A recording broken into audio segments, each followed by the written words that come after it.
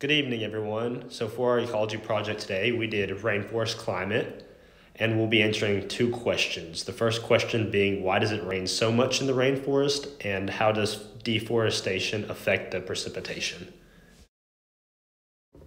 If you have ever wondered why the rainforest is so lush and vibrant, we are here to answer your question. Location, location, location. Since rainforests are located in a belt around the equator, the tropics receive a great amount of direct solar energy, which produces more evaporation than higher latitudes.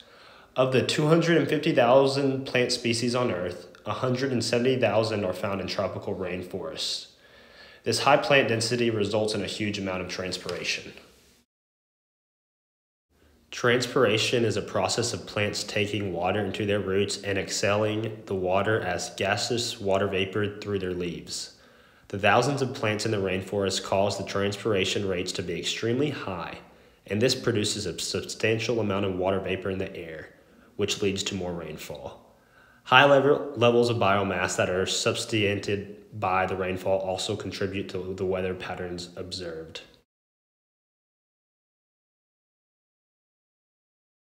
Our first fun fact is tropical rainforests cover less than 3% of Earth's area, yet they are home to more than half of our planet's animal species, and are responsible for more than 20% of global photosynthesis, while producing up to 75% of their own rainfall through evapotranspiration, making them very self-sufficient communities.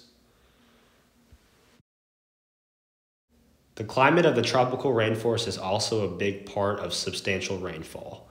In most rainforests, it is warm, usually 25 degrees Celsius or greater, so a lot of ocean water evaporates.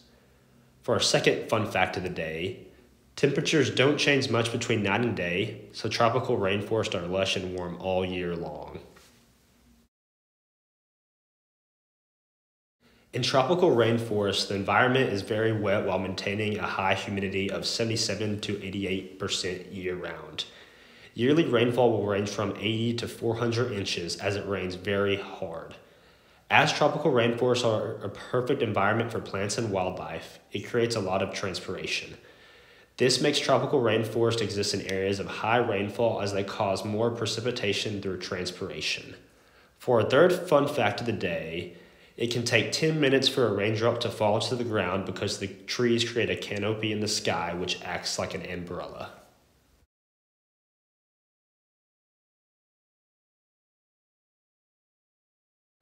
There are multiple reasons rainforests are important to planet Earth. They help stabilize the world's climate, maintain the water cycle, and protect against flood, drought, and erosion. One human process that is hurting rainforests is deforestation. Deforestation is the removal of a wide area of trees, usually caused by humans. This action can lead to reduced precipitation because without the trees, there is no transpiration to release water vapor into the air. Since most rainforest soils are very poor, most nutrients are continually recycled and do not recover when they are lost.